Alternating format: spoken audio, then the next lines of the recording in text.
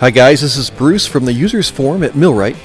I'm here to do another feature spotlight of the Mega V, and I'm going to talk about the stepper motors and drive system.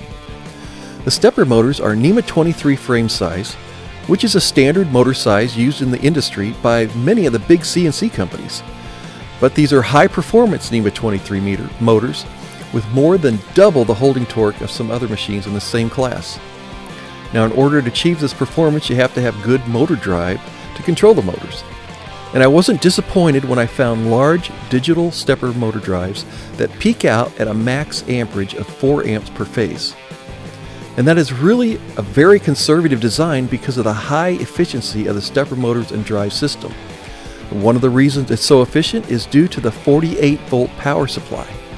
This maximizes the performance of the motors. Now, how does this work, you may ask? Well, a higher voltage reduces the motor current requirement while keeping the same power capability.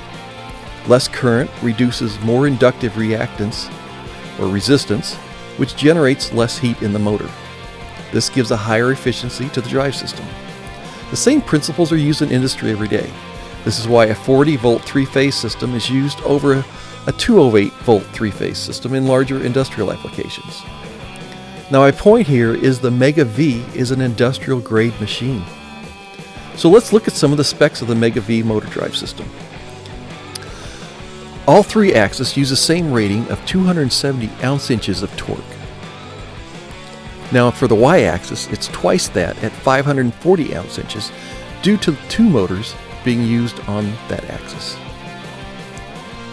In summary, the Mega V has a very good stepper motor drive system.